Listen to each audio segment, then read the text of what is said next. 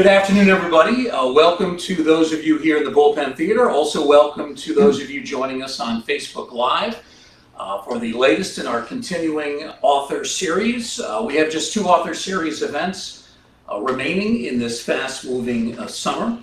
For those of you who don't know me, my name is Bruce Marcuson. I work in the education department. And in a few moments, I'll be sitting down with our guest today. His name is Howard Megdal, and he has written this book, The Baseball Talmud, which looks at pretty much every player that we know who played in the major leagues, who has been Jewish, or who is Jewish, or was Jewish. This is interesting, though, because the original version of this book came out in 2009. This is new as of 2022. And Howard actually did have to delete one player from the original book. He'll tell you about that. Because they found out the player, while he was thought to be Jewish, actually was not.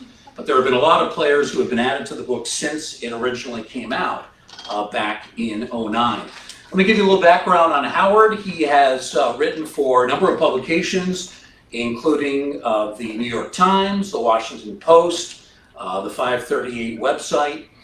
He also has his own website that really is devoted to women's sports, so we'll talk a little bit about that later on. But our primary topic of conversation today will be this book, The Baseball Talmud, the definitive position-by-position ranking of baseball's chosen players. Please join me in welcoming to the author series, Howard Megdal. Howard. Thank you, everyone. Bruce, thank you for that warm introduction. Josh, thank you for being here as well. This is a place of great meaning to me. I'm here today with my family, with my wife, my daughters, my mother and father.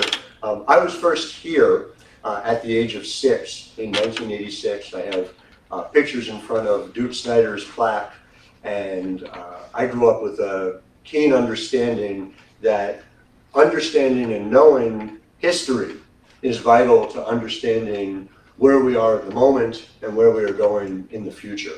And for me, that's what this edition of the Baseball Talmud has meant. The first book I wrote back in 2009, and yes, we had Buddy Meyer as the second baseman. He has been since removed from the book. The reason why is that Buddy Meyer was said to be Jewish during his lifetime. He never disputed that. And in fact, among other things, was inducted into the International Jewish Sports Hall of Fame. Even when he was inducted into the International Jewish Sports Hall of Fame, he did not reject it. And it's a wonderful thing, as near as I can tell, for a very good reason. Buddy Meyer did not want to be seen as anti-Semitic. He did not want to be seen as someone negatively disposed towards Jews. And so that makes him a hero in my eyes. He's not in the book, but this is somebody with an understanding of identity and the way in which that resonates. And I think that's vital to when we think about the stories that we tell and how we tell them. When I wrote the first edition of the Baseball Talmud, I was in my 20s. I grew up in a town called Cherry Hill, New Jersey, a large Jewish population. And there was a real sense growing up that a lot of the battles over anti-Semitism were behind us. And from the perspective, as I'm writing post-Charlottesville, as I'm writing over the last couple of years, there was a feeling that that is not the case. That is not the case today. Writing in my 40s and writing in a country where we need to make clear that there are important Jewish stories. I don't think there's a more important connection between the Jewish life in America and America itself than baseball. And there has always been a connection between Jewish life in America and baseball. The very oldest person on record to have played professional baseball is a man named Nate Birkenstock. He is Jewish. At the age of 40, the Philadelphia Athletics needed a right fielder for their team. He came out of retirement, he played. And so, George Wright, by contrast, is a spring chicken. He's 2 years younger than Nate Birkenstock, who is on record a Jewish player in the history of the game. So when people ask, what is the connection between Jews and baseball and how long does it go back? The answer is the connection is total, and it goes back to always, literally always. But of course, it is not ancient history. Far from it. We had the most Jewish moment in World Series history in 2021. There were, in fact, 4 Jewish players. We were 40% of the way to a minion in 2021 in the World Series, where we had Alex Bregman, we had Jock Peterson, we had Max Fried, and the one fewer people seem to get is Garrett Stubbs, who is, of course, now the backup catcher on the Philadelphia Phillies. We had a moment in which Max Fried pitched the ball, Alex Bregman hit the ball, and it was caught by Jock Peterson. So an entirely Jewish play in the World Series from start to finish. And so that is, I think, vital to the way we think about the subject. And the subject is, what stories are we telling and how do we tell them?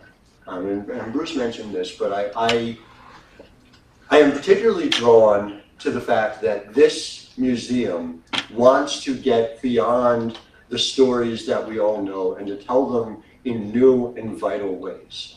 We are always drawn, I am always drawn in particular, to Diamond Dreams, to the section of this hall, this growing section of this hall about women in baseball. And we live in a time where we have an understanding like never before about the All-American Girls Professional Baseball League, which of course existed from 1943 to 1954. But we also live in a time of unprecedented opportunities for women in baseball happening right now. And so I would urge all of you not to miss the opportunity to tell those stories. I believe someday I will be here at an induction ceremony for Justine Siegel, a great trailblazer who created Baseball for All and has created a pipeline for women in baseball that extends from U8 right up through now the collegiate ranks. My daughter played in a U8 team for Baseball for All, and just last week at Boston College was the second ever collegiate combine for high school girls and women who are playing baseball. Not softball, which is a wonderful sport, but a different sport, but baseball, a sport that I think we all here can understand is first among them. I cover other sports, but the truth of the matter is, this is the one. This is the sport. And as a Jew here in America, knowing and understanding that connection, it extends beyond just realm of history and years. It extends directly into the way baseball has brought Jews to America and baseball has brought America to Jews. And so I want to take a few minutes and talk about that because I think it really matters. Let's talk about Hank Greenberg, who is somebody who we obviously know was one of the greats. He is a Jewish Hall of Famer. He hit 331 career home runs. That vastly understates the type of player he was, in part because we lost 4 full seasons of Hank Greenberg to serving the country in World War II. And I will say that, and I know we mentioned this before, Greenberg has a certain cachet when it comes to wins above replacement. He's somewhere in the neighborhood of 55. He's right there with Sandy Koufax. However, in my book, and I mean that both in the literal book and just in my heart, Hank Greenberg gets extra credit for having defeated the Nazis. I think that in a Jewish baseball context, that is worth at least a few wins above replacement, in my view. But it would also have brought him up near the neighborhood of 500 home runs. And, if you go by something like OPS plus, on-base plus slugging, normalized for league and era, Greenberg is somewhere in the neighborhood of 15th in the history of baseball. So this is not just a Hall of Famer. This is an inner circle Hall of Famer in terms of what he was able to do.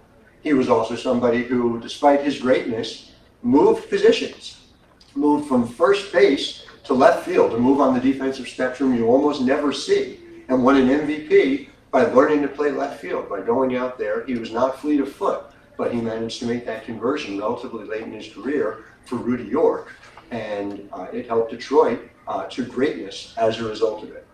But let's talk about Hank Greenberg early. Hank Greenberg in the waning days of the 1934 season. The Tigers and the Yankees are battling for supremacy in the American League. Hank Greenberg is an up-and-coming star, but is not yet the Greenberg of legend.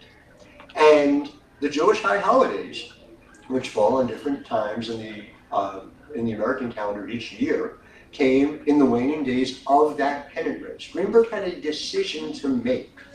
What are you going to do? Are you going to play on Rosh Hashanah? Are you going to play on Yom Kippur? He made the decision to play on Rosh Hashanah with special dispensation from a rabbi, who I would have to assume was a big Tigers fan.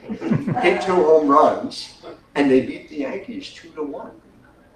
10 days later, as is the custom, Greenberg did not play on Yom Kippur. The Tigers lost, but he did not get negative press. In fact, the front page of the Detroit Free Press, there was a poem written about him in solidarity. Think about what that meant for the Jewish people of Detroit at that time. Detroit was a town that was built by Henry Ford, as vicious an anti-Semite as there has been in this country. Somebody who published a book called The International Jew, which is simply the Protocols of the Elders of Zion refinished for an early 20th century crowd. Father Charles Coghlan was doing weekly radio broadcasts in Royal Oak, Michigan, a suburb of Detroit, often anti-Semitic in nature. This was not the easiest place to be doing this, and he was doing it at a time that there had been Jewish players, from Nate Birkenstock through, of course, Andy Cohen, who played for the Giants in the 1920s, for John McGraw, and many in between. But there had not been a Jewish superstar. And so Greenberg was taking on a mantle at a time that there were more Jews who had immigrated to America than ever before, and was representing us. And that was why Hank Greenberg made that decision. Hank Greenberg decided not to play in Yom Kippur, not because he was a particularly religious Jew. He was not. Greenberg came to understand what he meant to the Jewish people, and that was responded to in kind. Greenberg, by the late 1930s, said he felt like every time he was hitting a home run, he was hitting it against Hitler. And you can ask Jews of a certain age and do it, because we won't always have them here. And they will tell you what Greenberg meant to them growing up at that time in America.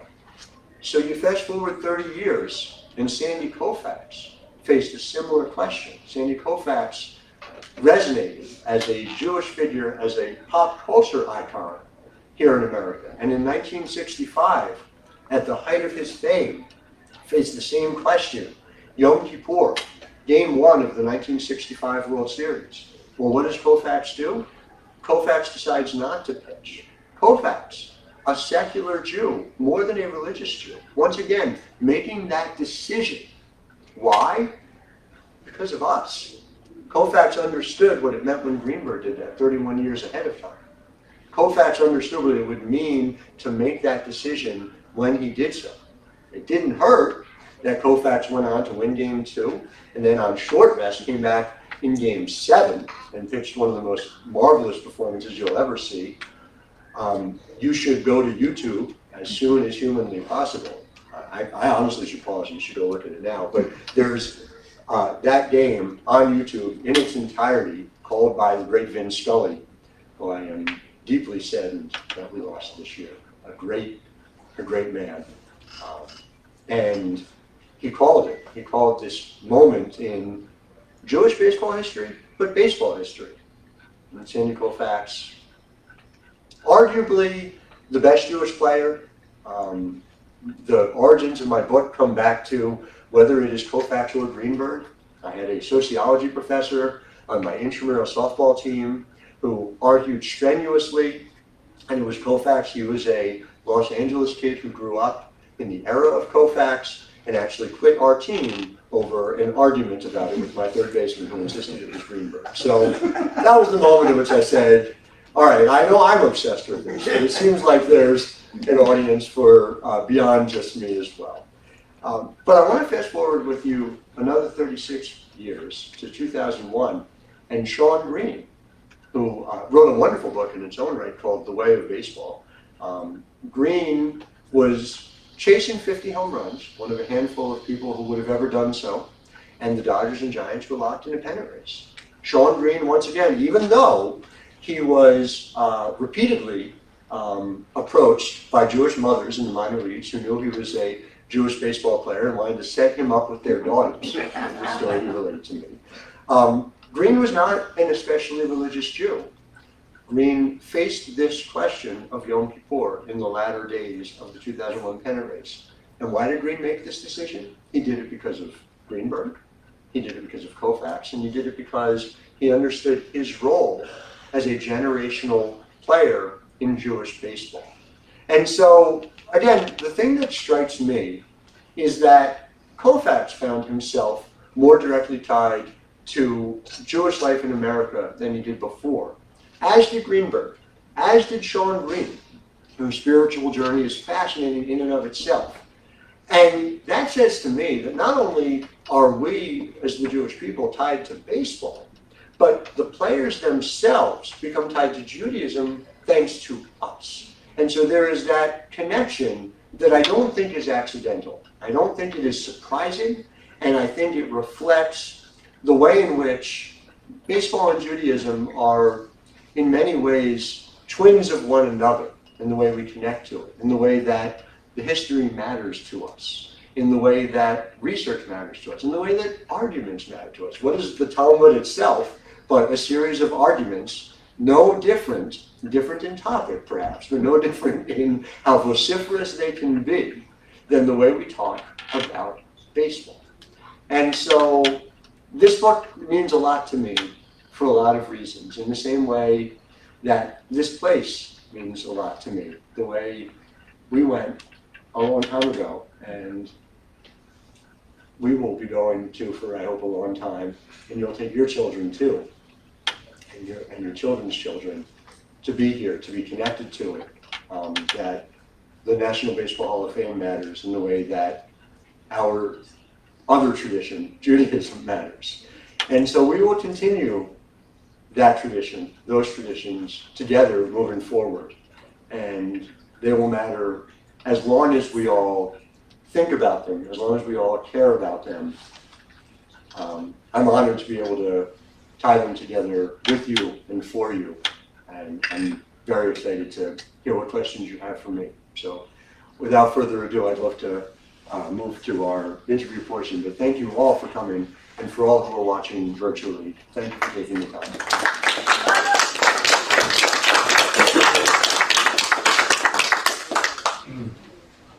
I'm going to grill Howard for a little bit and then give you a chance to ask some questions also.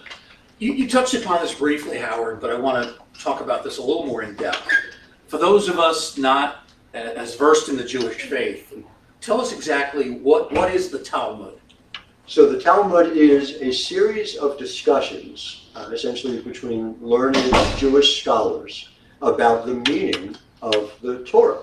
And so I guess the best way it's like a companion handbook to it, in order to understand and interpret and try and establish what it all means. And so very purposefully, why I wanted the book to have that title was I wanted it to be the start of a discussion. To me, there is nothing definitive about even something as simple as wins above replacement. I think those are useful starting points for a conversation about both players and their impact, and of course their lives as well. Now, the Talmud, is it a set text, or are scholars continuing to add to it? As I understand it, and my expertise is more on the baseball side than the Talmud side, so I will with that caveat. But I understand it is a set text. Yeah. Your book is not, though. It evolves. I'm sure there will be future editions as well. You did talk about Hank Greenberg. I'm curious about some of the bigotry that he faced. Do we know if it was anywhere near the level of a Jackie Robinson, a Larry Doby? Was it similar? What's your take on that? So we have what Greenberg himself has said, and Greenberg has said, he's talked about it. He's spoken about the fact that there were teammates of his even who had never seen a Jew, when he went down to play in Beaumont, Texas, in the Texas League prior to getting to the big leagues. But we also know, and Greenberg has talked about it, two things. One, he said, I never knew what having a bad was until I saw what Jackie Robinson went through. But we also have a moment in Jewish history, and again, I think this goes back to the way in which we talk about the players, the way they came through for us. And that is Greenberg had a collision with Jackie Robinson during Robinson's rookie year, made a point of going over, helping him up, and talking to reporters after that he's wishing him all the best. Robinson spoke about this as well. And to many Jews who were rooting for Jackie Robinson, it was an opportunity to be represented through who Hank Greenberg was as a person. But in terms of the bigotry he faced, it's worth pointing out, and I've written about this, Greenberg in 1938 had a year that was great even by Hank Greenberg standards. Hank Greenberg hit 58 home runs and was closing in on what was the mythical already number of 60 hit by Babe Ruth in 1927. Greenberg's walk rate went up fairly considerably from April to August into September. He was getting fewer pitches to hit. And whether he would have broken the record if he had been given as many strikes in September as he did in April through August, something we don't know. We do know it was unfortunate that he faced Bob Feller, who he struggled against throughout Feller's career, or young Bob Feller, I should say. I believe his rookie year or thereabouts. And Feller struck out 18 hitters in what would have been Greenberg's final chance to do it in Cleveland that day. Greenberg among his victims. It is a wonderful historical Jewish footnote. Feller was the losing pitcher that day. The winning pitcher, a man in my book as well, Harry Eisenstadt. And Harry Eisenstadt actually outdueled him. It was a 2-1 victory for the Tigers. How about Sandy Koufax? He comes up in the late 50s, has those great years in the early 60s, then has to retire because of arthritis in his arm. By then, was he still facing a lot of this anti-Semitism, or had that started to fade? That's a complicated question. Of course, it's hard to pinpoint anti-Semitism. It is unfortunately something that is sometimes out of view and something that is difficult to prove definitively. What we can say on that front is a contemporary of his faced what is fairly indisputable anti-Semitism, and I write about this in the book.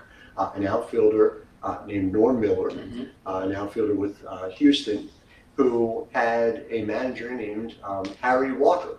Harry Walker, the brother of Dixie Walker, one of the players who was unwilling to play with Jackie Robinson.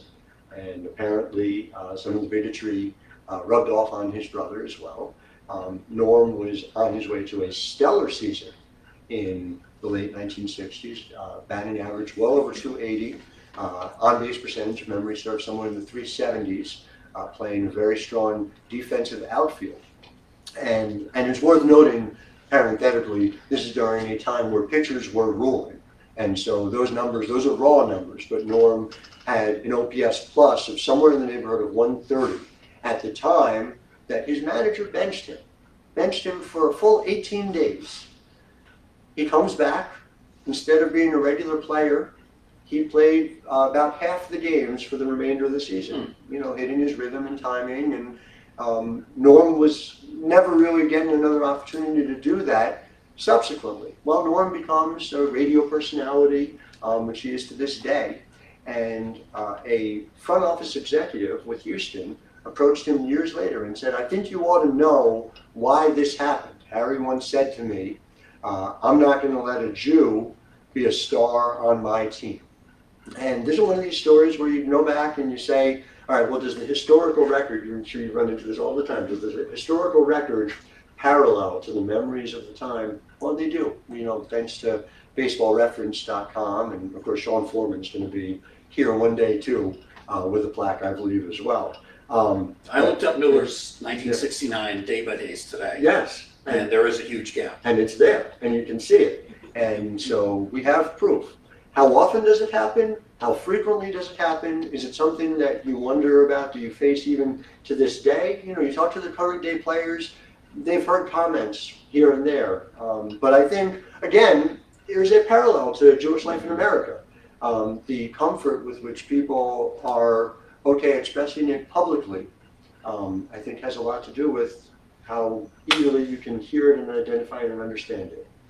There are 3 Hall of Fame players who are Jewish. Koufax, Greenberg, obviously 2 of them. Mm-hmm. And if you ask that as a trivia question, a lot of people would stop right there. I had to be reminded of this the other day when I looked through your book. Mm-hmm. But there is a 3rd, and he never gets talked about, Lou Boudreau. Why is he overlooked in this? Well, there's a few reasons, right? One is that Boudreau was not publicly Jewish during his lifetime. He had a Jewish mother, but he was not, in the way we talked about, the way I talked about up top, you know, Greenberg was a Jewish hero. Greenberg self-identified. Koufax as well. Sean Green did this as well. And that was not Boudreau. But there are other reasons too, right? I mean, Boudreau was a star on these Cleveland teams, but most significantly in 1948.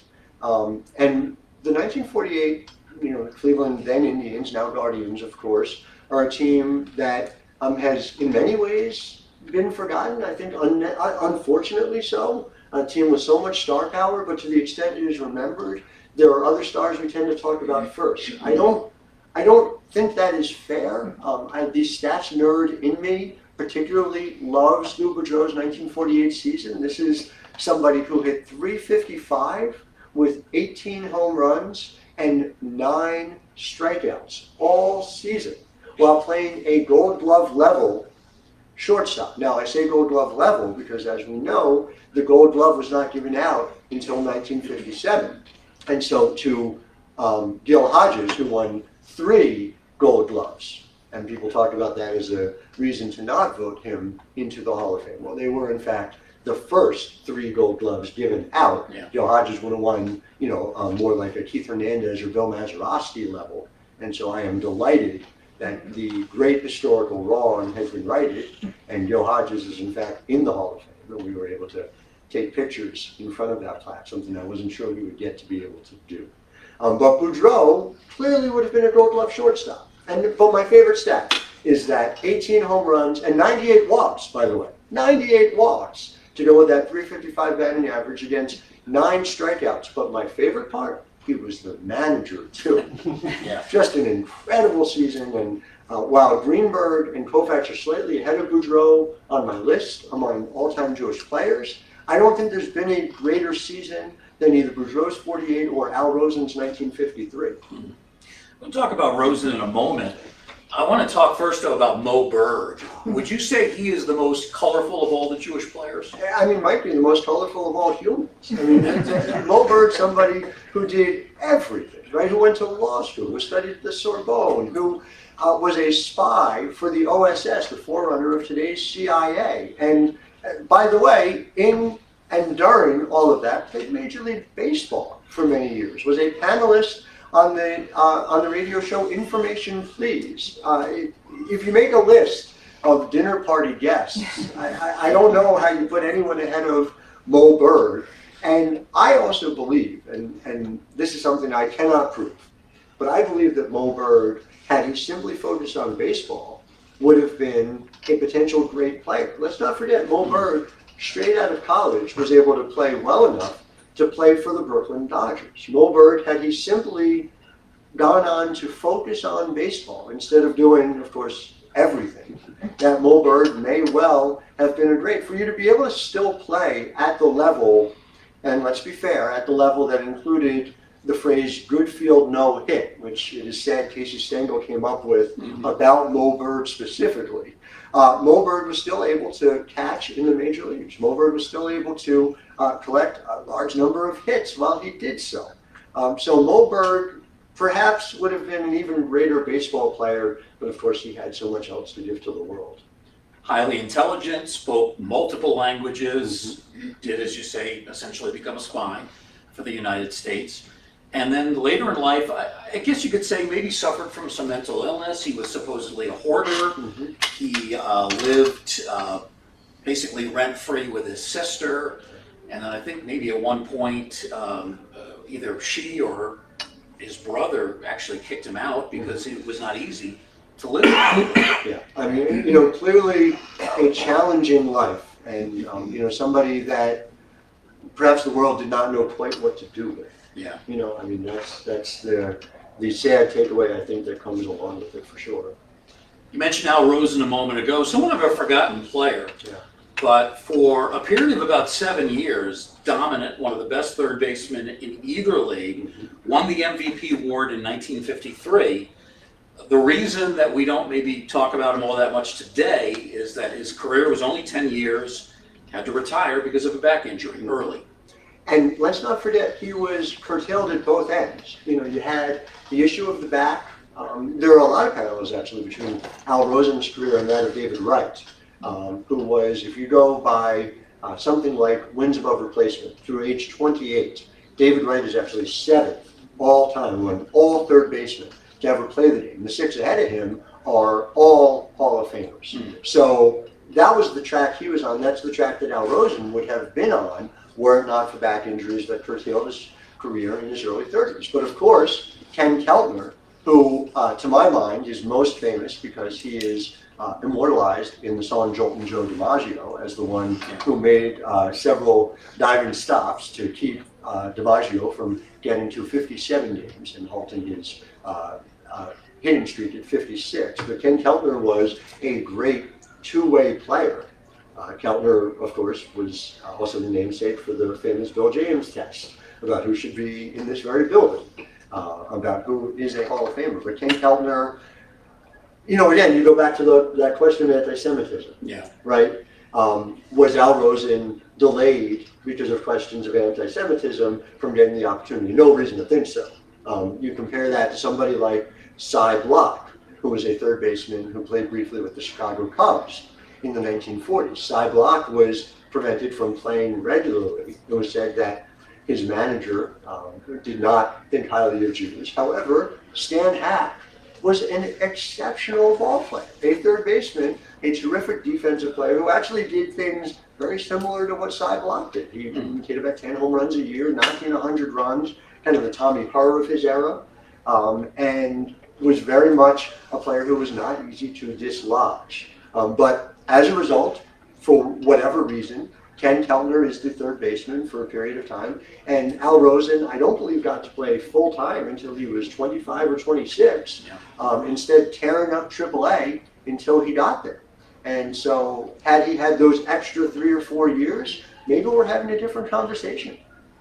One other thing about Rosen, became a very successful executive, was essentially the Yankees general manager, succeeded under the reign of George Steinbrenner, did very well, highly respected as a GM.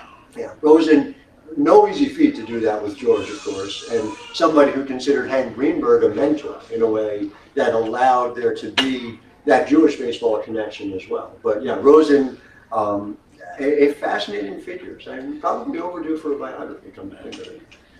I started following baseball in the early 70s. 1972 was the year I started collecting Topps baseball cards, so I have a lot of memories from there. The 2 Jewish players that I remember prominently when I started following the game, Mike Epstein and Ron Blumberg. Let's talk about them. Yes. Mike Epstein was given the nickname Super Jew, which some people might say, oh, that's offensive, but he didn't think so. He liked it. He didn't think so. I certainly don't think so. I think it is, and I have a not informal list of best Jewish baseball nicknames. I've got it 3rd. I'm open to disagreement and discussion and sort of the start of it. The 2nd is the Hebrew Hammer, but even better was the Rabbi of SWAT. They both belonged to Mo Solomon, who played briefly in the 1920s in the major leagues and had 49 home runs playing for Class C Hutchinson, the Wheat Shockers. A great nickname in and of itself. And number 1, clearly number 1 for me, is Barney Peltie's nickname, one of the great Jewish pitchers of the early 20th century. He was known as the Yiddish pervert. And I think that is as good a nickname as they get. There is actually a Barney Peltie Way named after him in his hometown, but a real missed opportunity. It's a straightaway. Yeah. Have you ever talked to Mike Epstein? I have not. I have not. I've talked to his son, who actually runs a baseball hitting clinic to this day that Epstein himself started. Yeah. You know, Epstein is one of these stories where you look at what he was in the late 1960s, and very clearly, if the designated hitter had been around, he would have established himself pretty fully at that time, because there would have been 10 additional jobs for him to be able to hold down. And at that time, the DH was used primarily as its own job, rather than what has become for a lot of teams today, which is just sort of a catch-all to rest different regulars. And so I think it's fair to wonder what he would have done with regular time, because certainly Epstein, and again, you have to look at his numbers in context. Mid to late 1960s, a real pitcher's era, obviously to the point they had to lower the mound after the 1968 season, the year of the pitcher, when Carl Yastrzemski led the AL in batting average at 301. Well, he did this at that time. You go by OPS plus, you adjust for league and era and the parts in which he played, and Epstein was an absolutely superlative player. He had some clashes with Ted Williams in Washington, but when we had a chance to talk to him, he was part of our Jewish Baseball Weekend here back in 2004, and he just praised Williams up and down for his hitting philosophy. And you mentioned the hitting school. It's at that hitting school where Epstein really promotes a lot of the Ted Williams concepts. It's a beautiful thing, again, the lineage of baseball history, the fact that there is an ability to connect to the past and to go so far back. The book I wrote, The Cardinal's Way, allowed me to do that in a fundamental way, to be able to talk to Red Shandies, who was, of course, rightly honored in these halls. And Red was in his 90s, and he was still coming to the ballpark, and he was still a trusted advisor to the manager, to the coaching staff. He was not ceremonial. But Red, of course, had been signed by Branch Rickey. Yeah. Red had worked with George Kissel, who had coached for 68 years in the Cardinals organization. So somebody who was directly hired by Branch Rickey was still somebody who had direct influence, and Red did as well, on people like Yadier Molina and Adam Wainwright, who are playing to this day. Yeah. And I love when you see that type of connection from time to time. And again, yes, the Epstein continuing to work with hitters who you can find throughout, affiliated baseball to this day, is a beautiful tribute to Ted Williams, though I will have to say, Ted Williams serving on the Veterans Committee and not allowing Roy Campanella to cast a remote vote for Gil Hodges delayed Gil Hodges being in these halls for 30 years. And so while we honor Ted Williams, rightly so, we will never forgive. I'm sure he'd be all right with that if he were around today. Let's talk about Ron Blumberg. Very different personality from Mike Epstein, very outgoing guy. When he first came up with the Yankees in the late 60s, was heralded as this a great Jewish hope, if you will. Many Jewish people, of course, in the New York population. Here's what he said about playing for the Yankees. To be able to play in front of 8 million Jews, can't beat it. I lit everyone's candles for every bar mitzvah in the city. It was like I was related to everyone. They named a sandwich after me at the Stage Deli. That kind of sums up Ron Blumberg. It does. He wrote a book. I'm so excited to share a publisher with him. Triumph Books. He's been wonderful. Published Designated Hebrew, and he has a second volume out as well. But Blumberg was somebody who could have been a superstar were it not for injuries. We think of him as a designated hitter, and rightly so. He was the literal first designated hitter.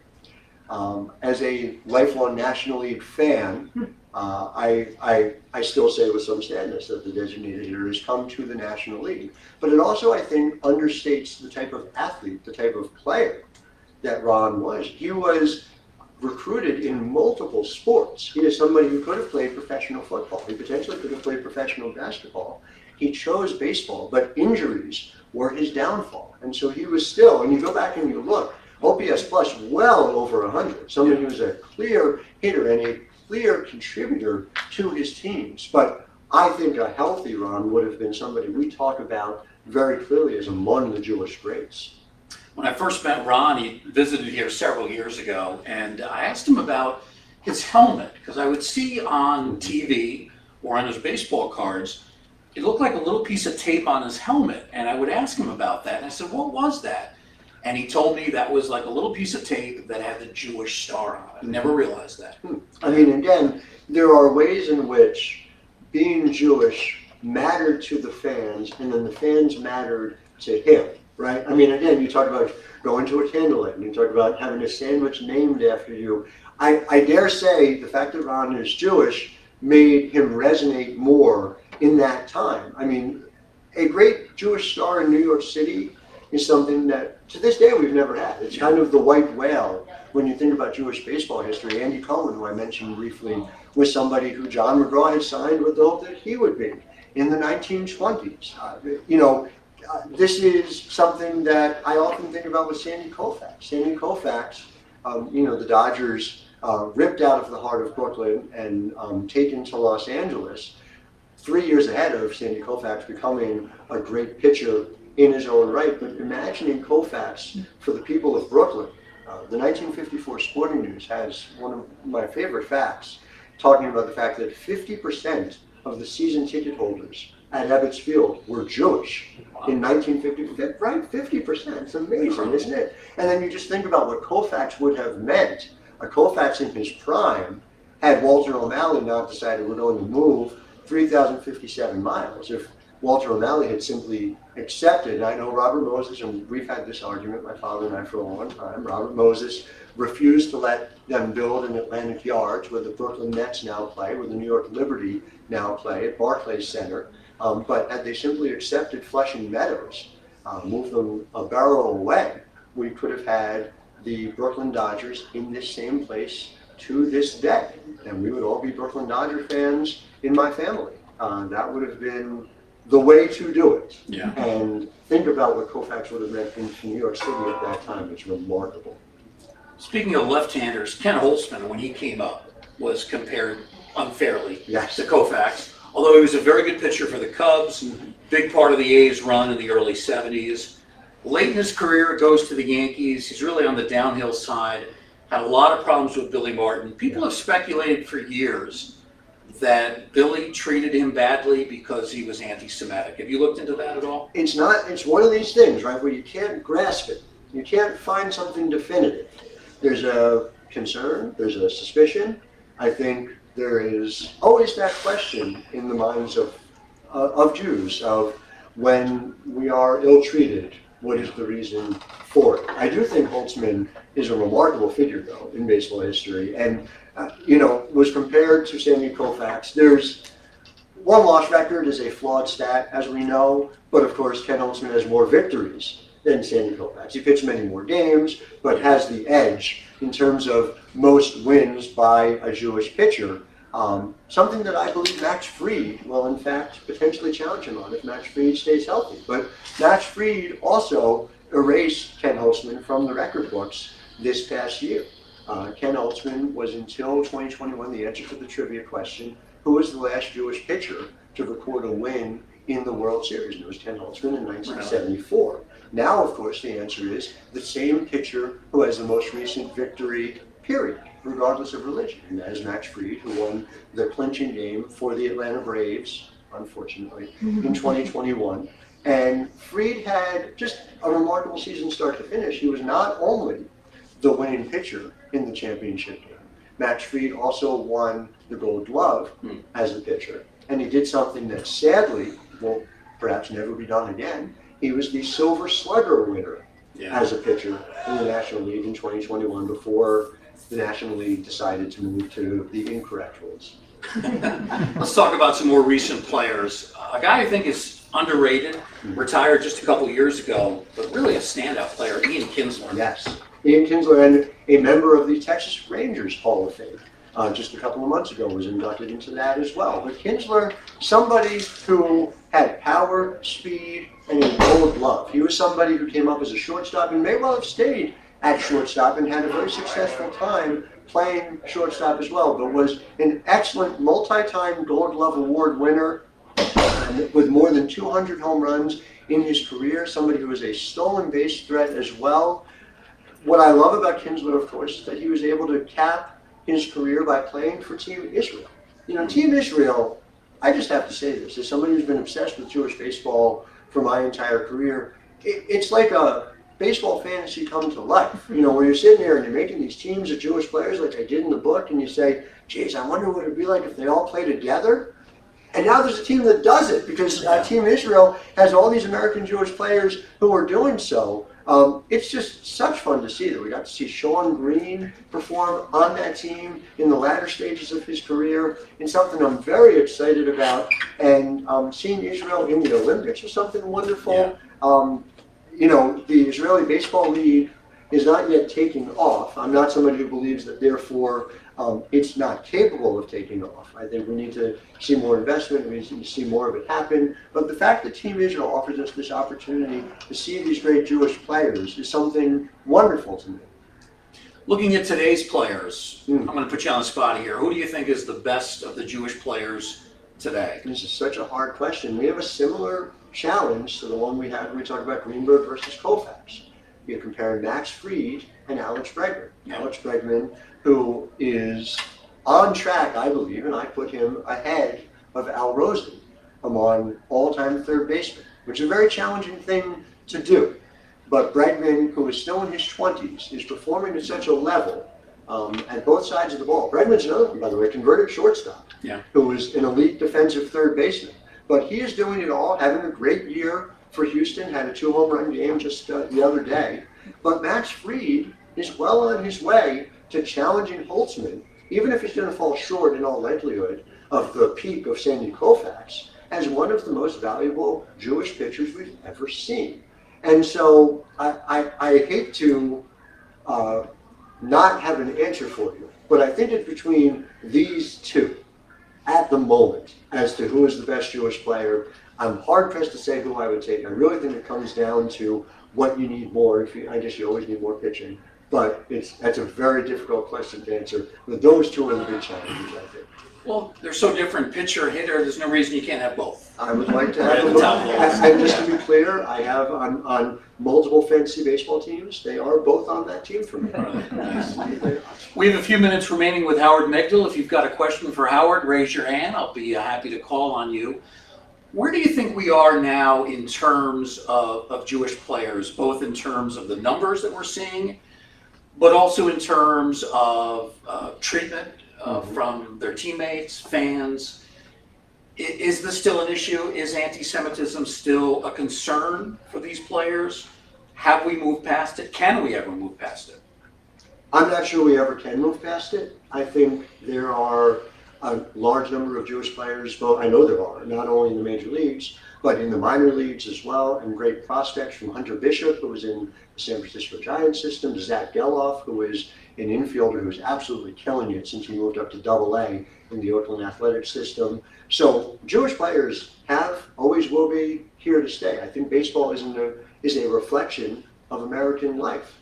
And to the extent we've seen disconcerting levels of rise in anti-Semitic hate crimes, I think it would be naive to assume that we can move to a world past that, even within the ball fields of baseball. I think what we need to do, and what I would call on all of you to do who are watching and who are with us, is to proudly tell Jewish stories. And this book is something that is a labor of love, as I guess you can tell, but it's something that I think matters. I think it is vital that we are raising our voices about Jewish baseball history, about Jewish stories writ large. And I think that's something that we need to do in everyday American life. And I think baseball is no different. My bias, of course, toward this game, toward this vital game, is that we do it here. But I think we need to do that at every turn. We need to be sure that we are giving voice to the Jewish people, because we need allies to do it, and we need to do it ourselves.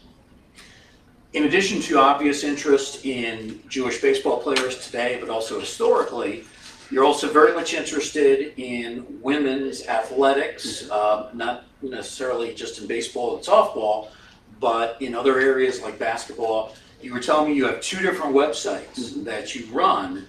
Tell us about specifically what goes on there. Sure. The Next is a women's basketball newsroom. We have a staff of well over 30 people. We cover The Next. The Next. NEXT. Yeah, thenexthoops.com is the way to reach it. And we have people covering all 12 WNBA teams. We are 24/7, 365 about women's basketball. Everyone from If we use the Jewish context, Sue Bird of Syosset, to Lila Grubman, a freshman point guard heading to Yale University, also from Syosset, coincidentally enough. And so we tell, but these are stories about women's basketball writ large, making sure that in a landscape where only 4% of the media coverage is about women's sports, that there are places where you can see women's sports covered with the same urgency as men's sports. And the 9, THEIXsports.com, is where you can go across 6 different women's sports. We have a daily newsletter on soccer, tennis, basketball, golf, hockey, and gymnastics, 6 different women's sports. And I do a lot of covering of women's baseball as well. The fact that there was a women's college combine at Boston College, that we are seeing players who are rising in this sport because they are getting the reps, they are getting the opportunity to play in women's baseball today, will matter for the future. And I am absolutely convinced that there will be women in the Baseball Hall of Fame as there will be women playing Major League Baseball someday. The 9 you mentioned, what, the9.com? The 9 Sports, so THEIX Sports. The 9 is in Title IX, which we celebrated the 50th anniversary of this past year. So that's the other site that you're heavily involved with. I don't know how you have time to do it all, but somehow you do. Howard Megdal, the author of the Baseball Talmud, the definitive position-by-position ranking of baseball's chosen players. We're going to head outside into, not into Cooper Park, but into the atrium here. And there, Howard will be available to sign copies of the book. He can personalize them in any way. I know I'm going to get a book signed for the Hall of Fame. The book is available for purchase in our bookstore, which is right outside the door as well. Howard, thank you very much. Really appreciate it. Thank you. Howard Megdal, author of the Baseball Talmud. Please join us in the Library Atrium. Thanks, everybody. Very good.